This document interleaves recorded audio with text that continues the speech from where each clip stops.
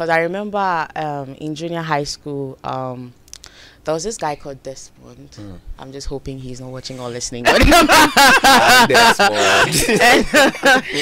And you know, he was pretty cute as at age 11. So this is where I actually found myself, or I realized I could actually have feelings towards someone or feel physically attracted to somebody.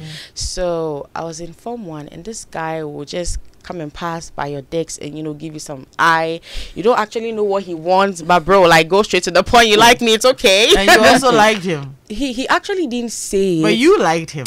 In a way, you know. Because I don't get it. It's so interesting. Even us at this age, she's still denying it. So I went home and I told my mom. Oh, you did tell your mom? I told my mom that, oh, there's this guy in my class and he looks at me some type of way. It looks like he likes me. And my mom, hey, wow, when you see you see that kind of thing. I'm like, oh, this is actually a wrong move.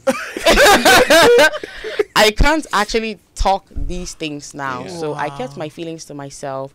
So growing up through to senior high school, even if you like someone, you keep it to yourself because you feel like this is not the right time for it. And my mom told me when I turned 18 years, then I can actually start saying, oh, this person looks nice.